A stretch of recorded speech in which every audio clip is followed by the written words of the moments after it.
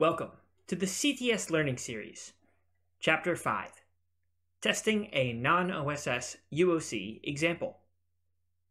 In this chapter, we will demonstrate constructing a valid non-OSS toolchain configuration file, demonstrate successful and failing conformance tests for PCS UOCs, PSSS UOCs, TSS UOCs, and IOSS UOCs, and introduce conformance test reports that contain UOC conformance tests and explore how to read them. This chapter has the notable exception of OSS UOCs. This is intentional, as the project configuration builder for OSS UOCs contain a different user interface within the project configuration builder. Furthermore, the theory of testing an OSS UOC is slightly different than testing any other type of UOC.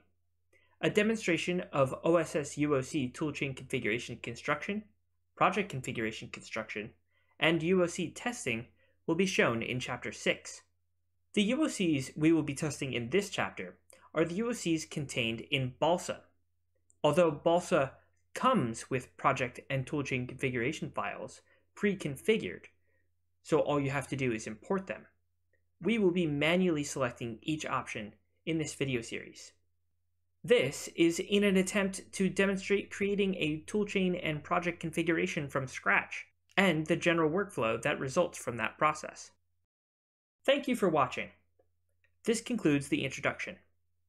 In the next video, entitled Demonstration of Construction of a Non-OSS Toolchain, we will demonstrate the construction and validation of a non-OSS toolchain for use in Chapter 5, videos 3, 4, 5, and 6.